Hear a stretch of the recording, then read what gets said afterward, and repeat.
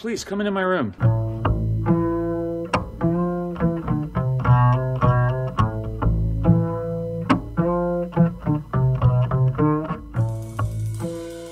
Welcome back to the MUstaSH Room. I am your host, David Ben, and I'm really excited about this episode. We have a good friend of mine, Dan, from when I lived in Tampa. I met him in Ohio. We kind of migrated down south together, and then I came out here to Denver. Anyway, I love this guy. He's very well-versed in the area of psychedelics and mental, spiritual improvement. And so I thought he was a really cool guest to have on, and I think you'll really enjoy the conversation we had. We talk about lemon tech, walk through the process, pros and cons. We familiarize you with the term chitin. Try to spell that. Good luck. We also talk about the Johns Hopkins Psilocybin playlist and why that was developed, what it's comprised of, and what it's designed to do. Also, good friend Sean, who was on the previous episode, hops back on to do his integration, talk about his experience. He took a heroic dose and really has some positive reflections. So I think you guys are going to enjoy this. No segment from Wifey Jill. Check us out, MUstaSHRoom.com. Our sponsor is MUstaSH Brands. MUstash is how we spell it. Enjoy. We did a podcast together back in the day in Florida and Tampa. Yes. Yeah, the frightened ear. You were kind of like, you and Tomas were the original guests. You guys were on all the time. And that was awesome, man. I mean, that was early mixed martial arts too, and it was still kind of gaining momentum. Yes, it was good times. Good times. Yeah, times when we had more hair. I don't know about you, but I think mine was pretty much gone by then. It ran away. Yeah, I mean, both of us. Father Time, it's done a little damage to our heads, but I think we've done the best with it. Made the most. I actually prefer it better now because it's so much less maintenance and like less worry about how your hair is going to look in the morning and all that other shit. So yeah, and being self-conscious about it and everything. So yeah, and I think also the haircuts are easy. Just everything's easy. The wind doesn't scare me anymore. Everything's in play. Like you're almost bulletproof. Yeah. Except for the sun. I mean, well, I mean that's what the bucket hat is for, man. Have you adopted the bucket hat, the full 360-degree coverage? No, I haven't gone that far. Oh man, the bucket hat is a bald man's best friend. So, fucking. I've seen you sporting that on some of your hiking photos. So, yeah, I mean, well, I've been balder a little bit longer than you have. I mean, so I figured it out a little bit earlier on. But yeah, once you discover the bucket hat, I mean, there's no turning back. So the podcast we did for the listeners, mixed martial arts, comedy, just kind of like just shooting the shit. And I had 100 episodes before I called it quits, before I moved to Denver. Yeah. So that was a milestone. Let's hope that this one goes a lot further. So, yeah, man. I mean, as long as the interest is there. And like I was telling you earlier, the whole central theme of the podcast is mushroom cultivation, mushroom consumption, psychedelics, physical, personal, mental wellness. And so my friend Sean, who's like a breathing expert, yoga instructor, he was on the previous episode to talk about holotropic breathing, breath work. Your boy Wim Hof. Yes. Is that how you pronounce it? Yeah, Wim Hof. Yeah. Yeah. He's talking about him and like some of his accomplishments and breath patterns and that kind of stuff. But that just kind of plays into the overall theme. And I know you've been a big proponent of like, mental wellness, spirituality. I see, a lot of stuff on Instagram. You seem to have done a lot of exploration in that space. And so I wanted to bring you on and kind of get your thoughts on it. Yeah, lots of exploring. Not so much now. Probably since my last mushroom experience has been, I would say like 2 years ago. But in my earlier years, heavily, I would say I've probably done 200 plus explorations. So oh shit, 200 plus. With mushrooms and other psychedelics. Yeah. Okay. What would you say is your favorite? My favorite was mescaline. Remember mescaline? I don't know how you pronounce it, but peyote. Yes, peyote, basically. I guess you could say a synthetic form of peyote. So we used to go to this place in Ohio. It's called Nelson's Ledges. Hell yeah. I've been there. Yeah, and that's where I got it from some hippie dudes that were in a trailer, and they were there like every weekend. So I would go there and pick up a few, like give it to my friends and experience it myself. So Yeah. And how long did the trips last for you on mescaline? I would say about 8 to 10 hours, depending on the dosage amount. Yeah, that's what I heard. It lasted a little bit longer. Yeah, the visuals and the psychological aspect. It was like that. That's what I really enjoyed. Not so much like a body stuff, body, I guess a body high or anything like that that you get from like LSD or anything. Yeah. So, but yeah, Interesting. the mescaline, yeah, very intense visuals, and I guess you could say like just a psychological aspect of it. So Yeah, yeah. the thing about peyote mescaline, and that's not legal here. I think that's legal in Oregon because they just don't give a shit. They don't give a shit about anything. Right. But other than Oregon, like the rest of the country, peyote mescaline still not legal. You can Yeah. order from Thailand, other places. You can order seeds and plants if you want, but you Yeah. can't buy them locally unless I heard Home Depots around the country that are not privy to San Pedro being used So ceremonially. they sell it. They'll sell stocks of San Pedro. So I guess if you run into one of those by chance, Yeah. eBay has them available. But yeah, traditional means you can't really Yeah. buy and use. And I don't know how I would feel about like getting it from Home Depot and then experimenting from that aspect, because Yeah, you buy it in a big orange bucket. yeah, my ass would just end up like taking half the damn thing and like I'm gone for 3 days. Right, because there's no $500 plants at Home Depot, so you could buy several. Yeah, I But think that's one that's a little bit more mysterious too. There are a lot of people that have recounts of their psychedelic experiences with psilocybin or LSD, yeah, but the peyote seems to be a little bit more of an outlier. Not that it's bad or people have bad trips on it, but it just seems to be a little bit less readily available yeah, from what I've seen. yeah. Especially, I guess I was lucky just to come across those people because they traveled. I mean, at least these guys, I remember that they traveled around, but they would, during certain parts of, I guess, the summer, they were just happened to camp at Nelson's Ledges for several weeks or a month or whatever it was. So, Fucking A, man. Well, you struck gold, my friend. Yeah, two of my favorite pictures. You've probably seen them when you've been over to my place. There are two really abstract pieces of art yeah, where they're just interwoven naked images and crazy yeah, shit. Those I got at Nelson Ledges in '99. okay. Yeah, I When think we've talked about that in the past. Yeah. yeah, I just moved to Warren, Ohio from St. Petersburg, Tampa, Florida, Yeah. and I eventually moved back. But that was one of the first things that I did was went to one of the hippie fests at Nelson Ledges. Yes. Good times there, man. Lots of crazy times, lots of good times. So, Absolutely, man. Very cool. Blast from the past there, Nelson Ledges. I don't necessarily have like firm agendas for the podcast, but there are a couple things that I wanted to bring up that are relevant that I wanted to get your thoughts on. First thing, this is a little off topic. We moved into, and I can't wait for you to see our place in Denver, but we moved to a new townhome. It's over in the Denver area. okay. And right behind us, there's kind of like a few vacant lots that are adjacent to each other. And then like a street that's just not really used all that much. Yeah. And a homeless encampment formed on this street. Oh, And wow. yeah, lots of So it became like tents. Skid Row almost. Bro, I call it Skid Row Lafayette because that's the name of the street. And so it's bad, man. Somebody shit on the side of my garage and I had to What? clean it up. There's like urine and fecal matter and people leaving like all their personal belongings in the alley behind my house. At any given time, you can see like somebody getting assaulted inside of one of the tents over there in this Oh my homeless God. encampment. There's needles and propane tank. It's just a fucking disaster, right? This is something And out of a movie. yeah. And I mean, you know me, I'm not a heartless individual. I'm Yeah, not, yeah, I don't like to trivialize the human life and yeah. I don't want to be apathetic to that. But at the same time, You're like, come on. yeah, I'm about to have a baby girl and Yeah, safety and health and these factors. There's no way to control or know that there's not like a sex offender living in that home. yeah, exactly. So the neighborhood and we've tried to take the appropriate means to address this issue.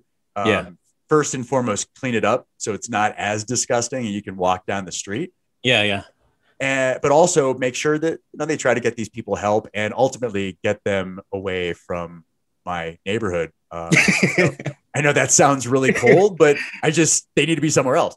Yeah. So it's been cool. We got a walkthrough with the police officer. I showed him the feces. I showed him the urine. I showed him like all the trash. I told him my stories, and they said March 9th, they're going to move the encampment. And so I feel like, so how do they go about moving that? Like that's, well, here's something that I found that one of my neighbors sent. There's some housing being built here that is going to have 98, what does it say? 75 beds, medical services. It's like a $4 million project here in downtown Denver. I don't know when they're going to break ground on it, but this is hopefully the long-term solution. You know, if they replicate this model elsewhere, they'll have some permanent fixture where these people can get help. But the cleaning process is relocating them, relocating their belongings, because essentially their hoarding is still their belongings, and then trying to get them some sort of rehabilitation if they're on drugs, permanent housing, employment, whatever they can do. But a lot of these people are what they call service resistant. So they'll try to get them help, and they'd much rather be on the streets and doing what they're doing. Exactly. And hey, when I talk about drugs, I'm talking about the meths, the heroines, the cracks, that category. They're not just out there smoking blunts and drinking 40s. Not the quote unquote drugs that somehow got lost and found themselves in the Schedule 1 category. Have no business being. So cannabis and psychedelics and theogens, those don't count. Yeah. Especially it's kind of scary when you're finding needles on the ground and all that stuff. So, dude, I know, man. And so again, I want to help them. And if there was a direct path to, hey, let me walk you over to the clinic over the Yellow Brick Road, and here we go. But it doesn't exist like that. So I'm not spraying a fire hose on their encampment during the winter or setting a blaze to their propane tanks or anything like that. Hopefully you're doing the right thing. I mean, you're trying to go the right path with it. So a lot of tweeting, a lot of video documentation to show what I'm up against, but still trying to be diplomatic as much as possible. I don't know how I'd feel with the shitting next to my house. Like, and it's not like I can just take, a pressure washer. It's out on the backside of my house, backside of my garage. No hose or anything is going to reach out there. So I had to take my dumb ass with some gloves and essentially everything I could find to cover myself up with and scrape the shit off the side of the wall with like a paper plate. It was the most humiliating, and I can't even describe how awful that experience was for me. So not to shit on the homeless people, no pun intended, or actually pun intended, but hopefully they get the treatment they need with this $4 million project. And not in close proximity to my residence. In the meantime, something I did when I lived in Palm Harbor, we used to have these crane. I don't know, those white Florida crane-looking birds. I don't know what they're called. But they used to come, and we had a pond in our front yard and eat all the damn fish. So they have a motion sensor, like water hose thing that sprays high-pressured water. So it was motion censored. And it would spray them to get them off your lawn. So maybe that would deter homeless people. I don't know. Well, you know what? I mean, sometimes you have to resort to extreme measures. And I mean, it's just water, but right. It depends on the season, but it was Palm Harbor, so it's never too cold. That's not cool. I'll put that in the semi-cruel category. So let's move past the homeless issue. I'll provide the listening audience an update after March 9th.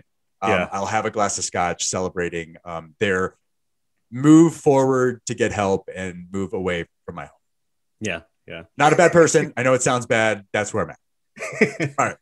You're going to have to be dealing with a lot of shit when you have a baby. That's all I got to say. Dude, on so many levels. Yes. We're due it in June. So you've got how many kids now? 2. They're 7 and 8. The experience is different for each kid. And I mean, you're doing some similar things, of course, changing diapers, things like that. But behavior wise, and I guess the parenting style is a little bit different for just depending on how the kid responds to it. So, I mean, but no one has a clue. Like your parents didn't have a clue raising you. Like you realize that as you through the years of doing it, like you're like, didn't have a fucking clue. They were just doing the best they could. So. Right. And at first you're probably hyperventilating and freaking out, Oh but yeah, over time you relax a little bit, start to get in the swing of things. yeah. Okay, good. And I have like all these books. Everybody's giving me baby books. Little do they know I don't like to read. Like if you gave me an Audible credit, I remember you don't like to read. yeah, if you gave me an Audible credit or like maybe some pop-up books or something that's more my level. But I get all these books, and I've read one of them iteratively with my wife, like as the weeks progress, like here we are in week 24 or whatever. But the other ones, I haven't broken a seam. So I've got some work to do. Just put them in the bathroom. Just put them in the bathroom. Like you get to... Bro, the phone has ruined bathroom reading. Like the phone scrolling is so much easier, so much less work than reading. Yes. But anyway, so I have some good books. I will read them, but I'm way behind. But yeah, I can't wait to pick your brain about fatherhood and paternal stuff, because you're like one of my friends that I know has like a really good heart. Like I know you're just a good person, and so those people I always look to, when I need like any sort of coaching and life experience that they have that I don't have. So I definitely will pick your brain, because I think you're a good mentor in that space for me. All right, thanks, man. Yeah, no problem. Don't get a big head. I mean, that's just one compliment. I don't know how much help I'll be, but I'll try to guide you as best as possible. So I wanted to ask you, man, one of the things that I thought was really cool that I've been learning about with psychedelics, consuming mushrooms, is how to prep them and get like the most bang for your buck. Do you have like, was there a certain process that you followed when you consumed them to try to maximize the overall experience? Well, I think I've gone the traditional routes where like you just eat them raw, chug them down with some water. I've done the whole put them in a peanut butter sandwich, eat them like that. But my last experience, what I did, I brewed them like a tea, and then I pulverized it, and then like I strained it, and then I took the soft mushrooms and then like I pureed it almost like in a food processor. And then I seeped it in hot water, and then consumed it that way. So I drank it, and then also consumed the soft, I guess, a mush of it. How was that? It was probably the most intense mushroom experience that I had. Like me and my friend did it here at my place, and of course we put on some Pink Floyd, because I haven't listened to him forever. We went to go see the Wall light show. Okay. We were on some mushrooms, and that had to be Joe awesome. got pregnant. Yeah, Pink Floyd, The Wall. I'm not a big Pink Floyd fan, but in that context, that headspace, now I'm a fan. That's what turns you into a fan, and when you experience them like that. But we were listening to, it was just a compilation of The Wall and some of their other music, but. Yeah, me and my friend, we did that, and we both had similar visuals, even like we both had our eyes closed, but we were seeing the same exact thing. So after we like kind of discussed like what we were seeing, like after when we kind of came down from the trip, he saw the same exact things that I was seeing, which was kind of weird.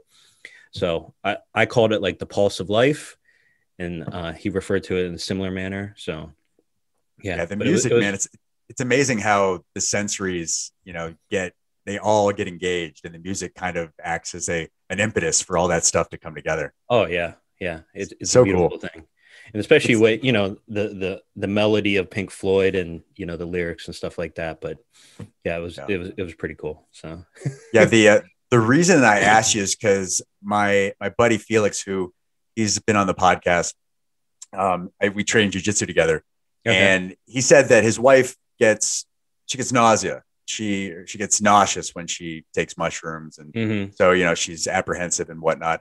And so I've been reading about how like different methods to try to consume mushrooms to alleviate some of the nausea, activate more quickly, blah blah blah. And it seems like the best method, and my friend Patrick and Felix have both alluded to this, is what they call the lemon tech.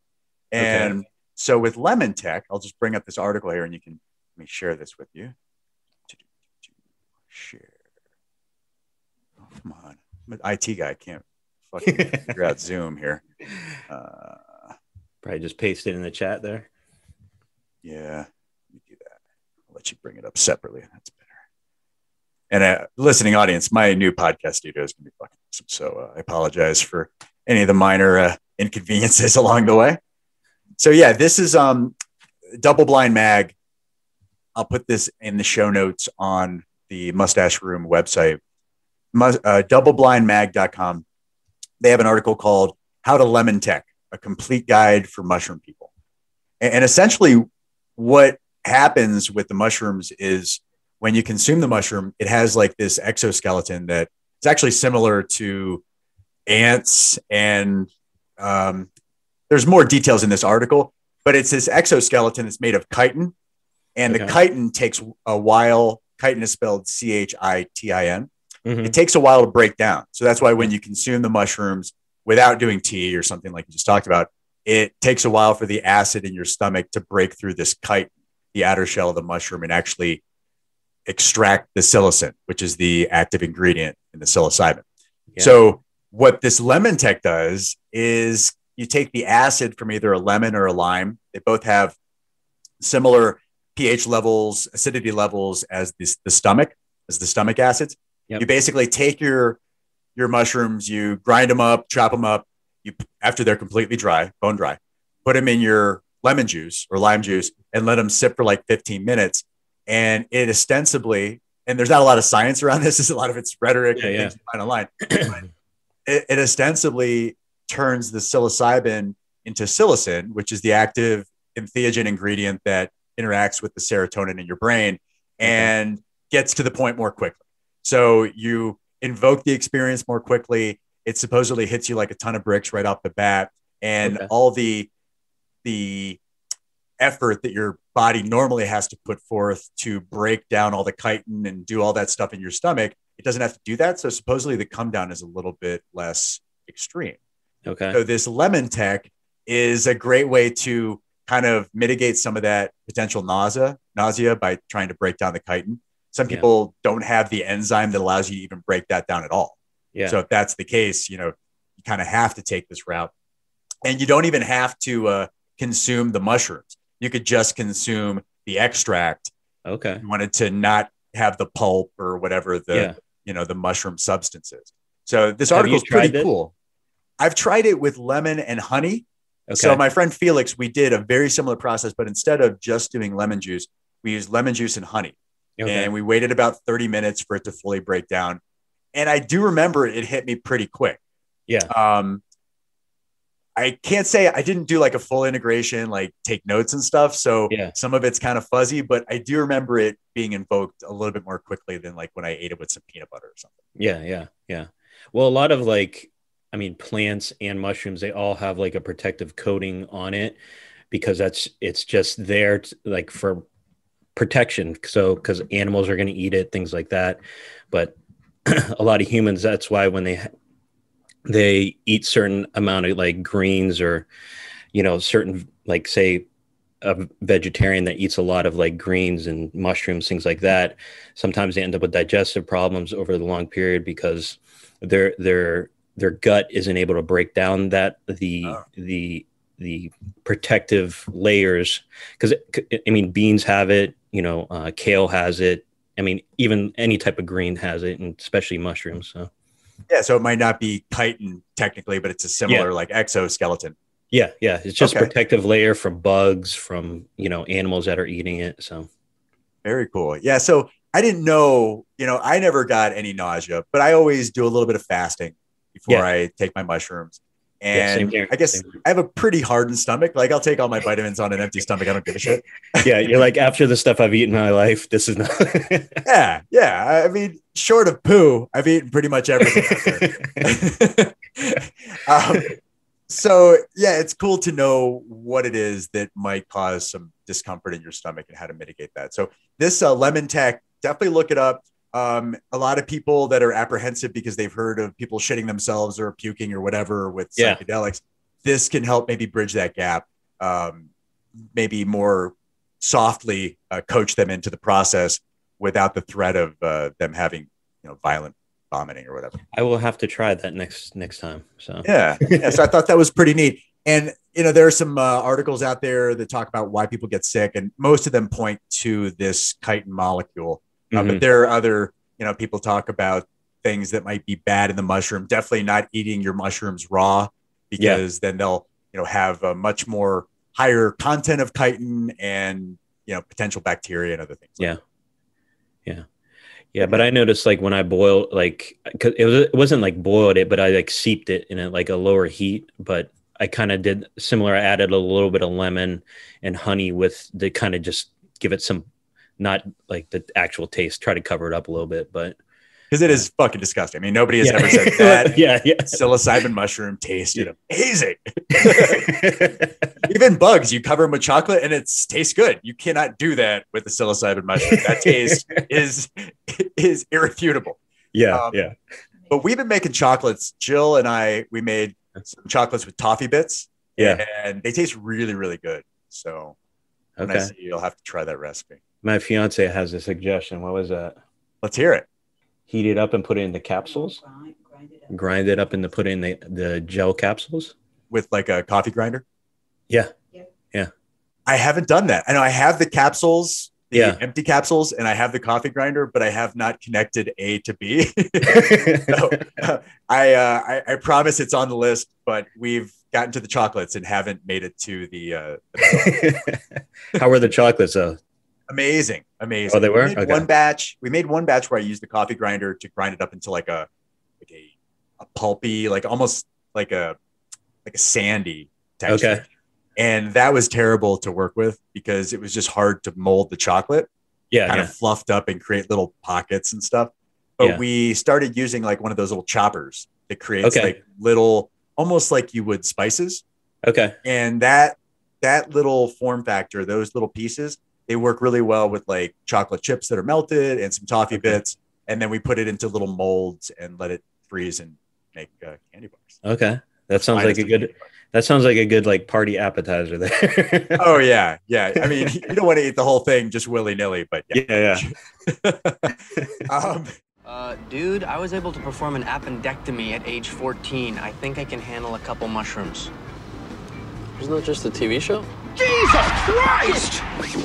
Did you see that unicorn? Its horn was so shiny. Thank you for having me back here. It's a pleasure to be here and just to be able to share this experience because it was my first time doing that high of a dose. So I took 5 grams. Fantastic. And it couldn't have went better. It was really a positive experience. So I had if some people out there are like having apprehensions about doing that sort of thing, I had those apprehensions. Like I've had mushroom experiences in the past that were not pleasant. And I feel like the key thing was like everybody's told me mindset and that was the key thing to go in with a positive mindset. And that's the set when people talk about set and setting mindset. Okay. That's crucial. Like I was talking to different people, telling them, I'm going to do this and kind of getting my mind ready for it. And I was like, expecting it to go bad. Really? I was expecting a bad trip because a buddy of mine told me that happened to him. But like after the bad trip, he just felt amazing. And like he had let go of a bunch of bullshit. Wow. So I was okay with that because I thought it was going to be therapeutic. And, but it was more of just a really positive experience. And I was like, okay, this might be bad, but I'm going to do it anyways. I'm going to learn what I can from it. And I don't know. I went in there with some trust, some confidence that I was going to be able to control it. I love that. And, now that sucks, man. That somebody planted a seed that it was going to be a bad experience, or that it could potentially be a bad experience. How? So you going into it, did you still have that in the back of your mind, or were you able to kind of shed that before you actually went under the knife? It was on my mind. It was like, because it had been bad before, like with smaller doses, I had just, during the pandemic, like, and you just lose your job and, not the best time to trip. Sure. So I was apprehensive for that reason. And I just, after talking to a bunch of people about it, and I kind of was able to just make more sense out of those fears and not just let them be these looming, overriding forces that kind of derailed my experience. It was more just, I think, like healthy apprehension. So would you say, like, because of the confidence you had in the medicine, I mean, based on the conversations, based on kind of like your research, the confidence level you had in taking that sizable amount or that much psilocybin, that was enough to kind of carry you through and combat some of those bad things that could have just overwhelmed you otherwise? Yeah. Wow. Totally. And Very cool. I love that. And then the setting, like, so mindset obviously is crucial, and then just the physical setting that you're in, that helped me a lot. So I was just I was at my place. I was with my buddy, my other buddy from jiu-jitsu, and it just, I set up the lights, I set up music, an air diffuser, so there was a scent in the air. Awesome. And just everything, like all my senses were like occupied. Perfect. You know, and so I felt like that helped guide the trip. So and then I put, also this was crucial, that I put no expectations as far as like, has to be a good time, or like even socializing. Like I made it clear to my buddy that I'm just gonna sit here. Like I'm gonna probably not talk very much. You know, I'm gonna be in my own world. So I like made that commitment to just lay there. And that's absolutely perfect. Like when I've had my best experiences, you get into it with just a level of calm and peace that music and all the senses, like you said, it's almost like a flow state that you have to get into for the things to open up like a flower. Yes. Because if you don't do that, if the setting, the setting and the set are almost, there's like a symbiotic relationship between the two. And I say that a lot. Without one, you really can't, the other one doesn't do its due diligence. So by creating that setting with all the senses in motion and creating that flow state, that's when your mind really gets at ease, settles down, and things just start to pop up. So I think that level of preparation is absolutely essential. I want to ask you about your diet, though. Like, what did you do? Like, when did you take the dose, and what did you do diet-wise or preparation-wise leading up to that experience? Yeah, that was also a primary consideration. So I fasted.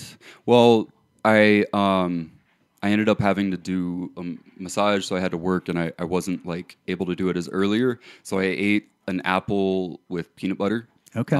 Just that morning, and then like I tripped a few hours later. So I don't feel like that was that affected it.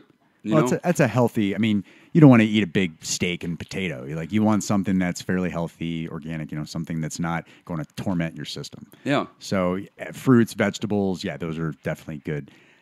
I personally like fast completely the way I do it now, like when I really want to get into it. But I have to say, even when I don't do that, the experience is about the same. So do you fast the day of or the day before? I'll fast the day of. Okay. Yeah, I do intermittent fasting on a pretty regular basis. Yeah. So I'll have like a 15-hour window where I don't eat.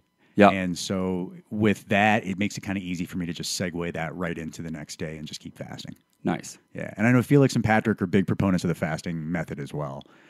Did you put them in any sort of tea, or did you just eat them raw, or like what'd you do eating wise? So my buddy, I guess I'll just Felix. Yeah, we all love Felix. Felix is a friend of the program. He's going to be a regular, so get used to his name. No last names, just yeah. Yeah, we'll go first. He's so he actually made up the little brew or whatever. Honey and lemon. But honey and lemon, it had to be, like I had honey, and he's like, no, we need raw honey. So we used the raw honey. Ooh, did he actually get the bees? Did he go like to a beekeeper and go to that extent? Or?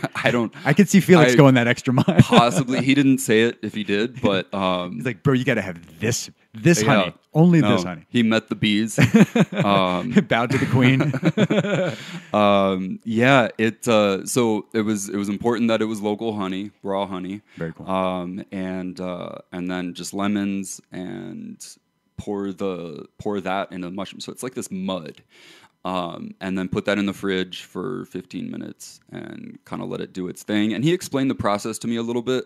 I don't know if I remember it quite right, but I think it's basically. And you were saying this earlier, lemon. The thing about it is this episode, I'm basically taking your integration and concatenating it with my dialogue from my buddy Dan, and in that we discussed the lemon tech and how to extract the psilocin from the psilocybin. So I'll get you that link, and you'll have to listen to that conversation because it goes over exactly that. It's a little more in depth. It doesn't address the honey. I think the honey might be just for some taste or consistency. Right. But the lemon, the acid matches the pH level, the acidity level of the lemon or lime. Those are the two they recommend. Kind of matches your stomach acidity level. So it breaks things down, extracts the psilocin a little bit more quickly, and just kind of gets things in motion.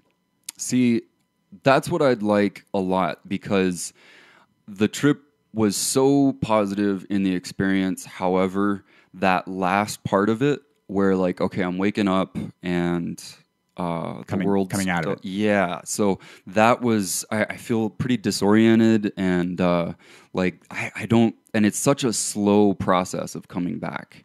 You know, it's like I just wanted my mind back at that point. This is 4 hours of going into it and laying there, and I went in and out of different states. And by the end of it, I was like, okay, I just want to be able to think. Well, it's exhausting. I mean, 3-4 hours of heroic tripping, heroic mystical experience. That's a lot. And your body, your mind, it's overall exhausting. And when I did ayahuasca, and I know this is very similar with a lot of other guided entheogen experiences, they recommend you take a few days afterwards to integrate both emotionally, physically, possibly vocally, if it's something you want to do, journaling, whatever it is, but allow yourself to kind of wind down from the experience gracefully, because there's still residual things and effects still going on in your brain, even though you think it's done. Like if you ever smoke cannabis, like indica, when you're coming down from your mystical experience, sometimes it bumps you back up again. Sometimes it acts like a booster. Just you're still going. And so even though you're not peaking, you're never in the valley right away. You're kind of still winding your way down. Okay. Just always keep that in mind. So never like plan a huge board meeting or first date or something for the next day just because you might not be in your right headspace. Yeah. It's all positive and beneficial, but you just have to know what to expect from yourself. Yeah. Yeah. So that's good to hear, and I'll try smoking next time. This last time I just drank bourbon Fucking A. to like get me back, and I would like to not have to do that. Yeah, easy there, Johnny Walker. No, it's if that's, I don't know. I don't really drink. I'm not a big drinker. I have scotch every so often, some Miller High Lifes here and there, but I never really drink with psilocybin because it's kind of hard for me to gauge the effects. Yeah. The effects kind of get muddied in there. So for me, I can more isolate the cannabis effect and see where it's going as opposed to, drinking some single malt and just kind of being like, how is this? No clue where this is going to go. It was uncomfortable. It was like disorienting. It was just like, I'm done. Okay. And so there was kind of a sharp edge to that feeling, I guess. And so and that's, but I'll definitely try the indica next time. Yeah. And the indica does a good job. You could even try CBD if you're not a cannabis smoker, but something to just kind of take the physical, mental edge off. Yeah. If you're not a regular cannabis smoker, you don't want to freak yourself out. So tread lightly. Right. No, exactly. You don't want to increase that feeling. But exactly. I know Andrew concurs. He likes to kind of boost it at a certain point with a little bit of cannabis on the other side of the mountain. Yeah. No, we were definitely, when we were, tripping hard, smoking, and like in enhancing it with that. Sure. But I don't know if I would have it's hard to tell if that made any difference, And that's good. That's a good point. Like you don't want to dilute the effects of the medicine. I mean, because cannabis is medicine as well, a different kind of medicine. So you don't want to create a cocktail of medicine where you can't actually get the benefits of either because you can't distinguish what's doing what. So if you want to get a therapeutic psilocybin experience, allow the psilocybin to do the heavy lifting, and then you can kind of like massage the edges a little bit and keep it in bounds with some cannabis. But don't ever allow anything to take the luster away from the psilocybin. Yeah. It's got to have the spotlight. Well, I really want to try this this method that you say about the lemon tech. Yes. So that I can reduce that and have it just be a quicker experience. Because it felt like, honestly, man, I have done DMT once before, and it felt like that. Like it felt the come down felt like that. No, just the whole experience. Wow. Yeah. Awesome. It was. I mean, and probably like maybe an hour and a half, or between that and 3 hours. It's kind of hard to tell. Felt as intense as the DMT.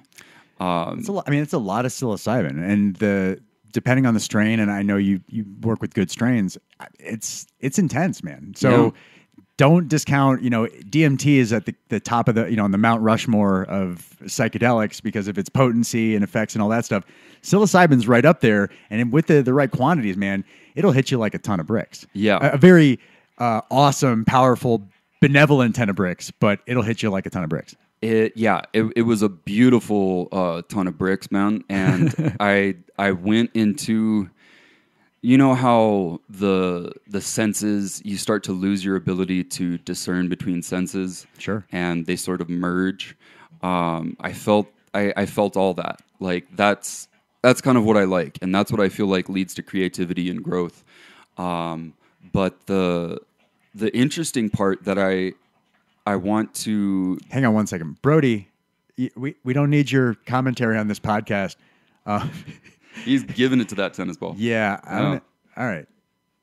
So if you hear heavy breathing, I promise that's not Sean giving me a hand job under the podcast table. That's my dog. Yeah. No, we're gonna turn it off for that. All right. So thanks, Brody. Okay, back to what you were saying. I apologize. No, you're good. What was I saying? So you were saying the senses were kind of working in unison. Yeah. So the senses that was a part, and I'm getting familiar with that part as I do more psychedelic experiences. But the part that's like starting to open up to me, and I had this during the DMT experience, was that there's a different world. And maybe it's a dream world, maybe it's not real, maybe it's a real world, and it's just in a different dimension that we can't see with our ordinary senses. And we have to have this portal to look at this world through. And I heard something on Michael Malice was saying it on Joe Rogan about how there's something about beings. Like people, I hear different people say that they see beings during their DMT trips. Sure. And so, and then he like connected that, like maybe it's the fourth dimension. And so I think he's just kind of like reading forums and speculating here, but just to think that what if, and I've just been like noodling on that I did this a couple weeks ago, but since then I've been thinking like, what about this other world, man? And it's right in front of us. Right here, right now, that we're sort of interacting with, and we just don't have the senses to see it or feel it or whatever way. Well, it's like Sam Harris. If you ever listen to him, his definition of consciousness. I mean, there's really no way to. It's not tangible. It's a lot of this stuff it's figurative. People really can't make it objective because everybody has their own way of spinning it. Everybody's sketch artist drawing of their experience looks a little bit different. There are commonalities throughout, but because there's nothing really tangible, you can't put your finger on it. It's hard to. A lot of the skeptics are just going to be called bullshit. The science behind it. Yes, there's science. It's psychological science, but not the same kind of science you'd have to prove a new species or something like that. Right. But the consciousness discussion goes into that, and it's a very subjective conversation. So with that idea that maybe we're not sensing everything, we only evolved to sense just to stay alive, right? Okay. So our senses do the bare minimum as far as what's right here, what makes this world up. Out of necessity, essentially. Yeah. I mean, we smell, so we can tell if things are good or bad. We can see predators, prey, and hear. And then, like, just you think of with your wife being pregnant, the senses fine tune, like, because the mother needs to protect the baby and the mother needs to be more alert. So it's totally just for survival. right? Nothing more than that. And so what happens we've gotten to a point where we're starting to do more than survive, right? Over the past, whatever, couple hundred years, we're thriving, right? Or, killing ourselves. But we have options. And we can we can explore these different sides of consciousness. And so that just made me think how we know nothing. We know nothing, like as far as what's out there, like there's infinity that we don't know, and you hear about like how Brody senses smells. No, and you're right. But if you're blind, if you lose your sight, your hearing is so much more powerful because you use it completely differently. Like you said, your necessities, your obligations, your environment changes, and you adapt. The natural selection comes into play, and you figure out how to survive. So, you take away any of those preconceived notions as to how you should be going about life, how you should be breathing, how you should be seeing, how you should be smelling or listening, any of those things. Now you get to see it fresh, and you get to see it maybe the way my daughter will when she's first born. Yeah, that's the power of this stuff. And like you said, you can shift around the strength of different senses, or bring them together in one snowball. And you can't really do that a whole lot of other ways, man. Like Michael Jordan gets into his flow state because he's got consistent, awesome game and the right mindset. This stuff kind of puts you there. Yeah, in a way it does. I recall the phrase being reborn with the DMT trip. Sure. And that makes sense. It's like you shed all your preconceived notions about self and about the world and about what this water bottle means. Yeah, for the listeners, he's clutching a single-use plastic water bottle. We don't condone them on the podcast. I gave it to him, so it's my fault. Next time we'll use a reusable water bottle. Very true. So getting back to your experience, so you were on the come down. You were like, "Hey, I want this to end." Mm-hmm. Did you panic a little bit, like, "I want this to end," or "This is exhausting," or did you find yourself just easily going with the flow? No, I mean, I chose to drink to kind of deal with it. So Gotcha. I would call that like not going with the flow. But it was okay. It wasn't like uncomfortable, like I have to get out of here, but I did like seek relief. Sure. In the form of like I was really hungry at that point and I just ate obsessively. And drank some and and then I just kind of went to bed early. So what would you say, like, and you had a chaperone, not a chaperone, but a buddy. You do the buddy system when you take those sizable doses. Never do it by yourself. Correct. And you trusted your buddy. Your buddy has experience. Yeah. We're speaking of Felix, of course. Yeah. I would definitely trust Felix with anybody's first psychedelic experience. Yeah. So I guess what would you say your biggest takeaway is from your experience? And clearly, it's an ongoing process. It's not like, hey, I take this one amazing pill and I'm fixed forever. It's, you're working towards just constant betterment. But what would you say for this particular session? Like, what was your biggest takeaway? So I've always tried to do the trip and have some lesson afterwards, some tangible idea that I can, or a step that I can take. And I came out of this immediately with none of that, and so my takeaway is that the lesson isn't necessarily something that you can verbalize. It might be something that your subconscious took in some way, and that intuitively, even though you can't explain it. And that's where I think this we know 1% of things comes in. We know, there's infinity that we don't know, but. Because, like, what are we sensing? What do we already have in us that we know intuitively, but we can't explain? Anyways, so after this, like in the days following the trip, I noticed that at things that I would normally get irritable at, I felt like I had the choice on whether to let that bother me. I love that. And this was pretty consistent. This was like, I noticed, I'm like, that usually, and it's like stupid shit, like... a big line at Trader Joe's or just whatever it is. I was like, I felt like I had the option to let that shit go or to or to get. I love it because it shed some of that program, because we all get programmed every time we have a bad experience.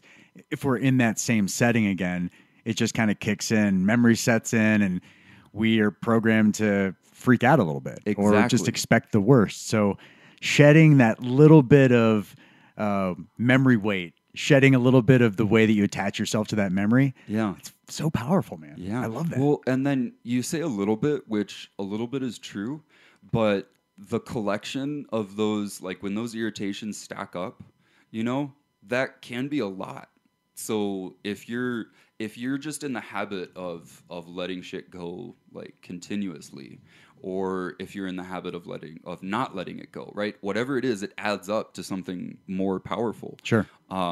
So yeah, a small change goes a long way over time. I love it. And yeah, just disrupting the program a little bit, because the program says every time I go to this line at Trader Joe's, I get annoyed and it's cold. And by the time I get inside, I forgot what I wanted to bring, and whatever the case may be, it's just a whole snowball of shit to make you worried and pissed off.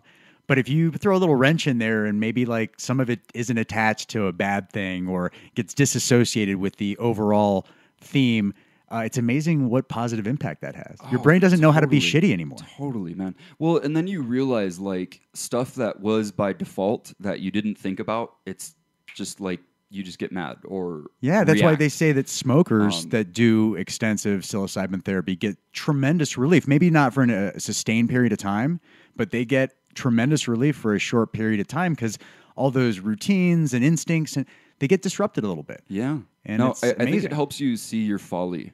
You get to where you're like, is this really what I've been doing? Right. Is this really how I've been going about things? And yeah, it's like that being a baby. You're seeing it for the first time, and you have the option whether or not to continue that. Yeah, but you have all the knowledge of not being a baby, all the knowledge and understanding of humanity as an adult, but you're able to kind of think like a baby. Yeah. Awesome. Yeah, it's beautiful, man. And so for the next one, I want to go back to this world, whatever it is that I'm having trouble explaining, but I want to get more familiar with this world. I can tell that it affected you positively, man. Yes. And I'm glad to hear that. That's my whole goal anytime I bring somebody into the mix or try to, coach them through a big experience. As long as you have a smile on your face afterwards and you have positive reflection, man, I'm happy as a clam. Yeah. So this was awesome, dude. Thanks for sharing. Yeah, no, thank you for having me on here, man. This is amazing, and it's I think the therapy continues like as you talk about it. Dude, thanks so much. I expect to hear Sean back on the podcast again soon. Have a great day. Love you, man. Thanks, brother. Love you. Walk with me, baby, come on.